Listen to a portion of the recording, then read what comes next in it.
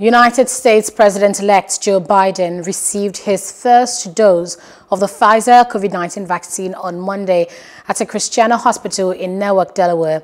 At age 78, Biden is in the high-risk category for the highly contagious respiratory disease.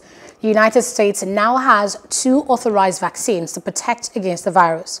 One developed by Pfizer and German partner BioNTech was cleared for use on December 11th, and another one from Moderna was approved on Friday.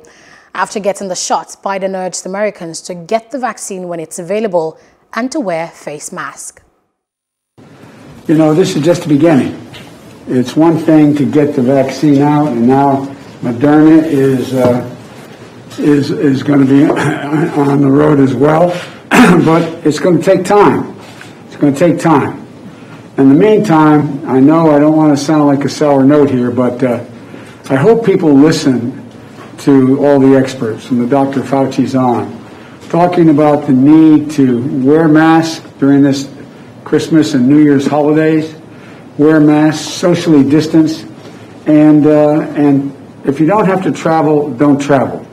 Hello. Hope you enjoyed the news. Please do subscribe to our YouTube channel and don't forget to hit the notification button so you get notified about fresh news updates.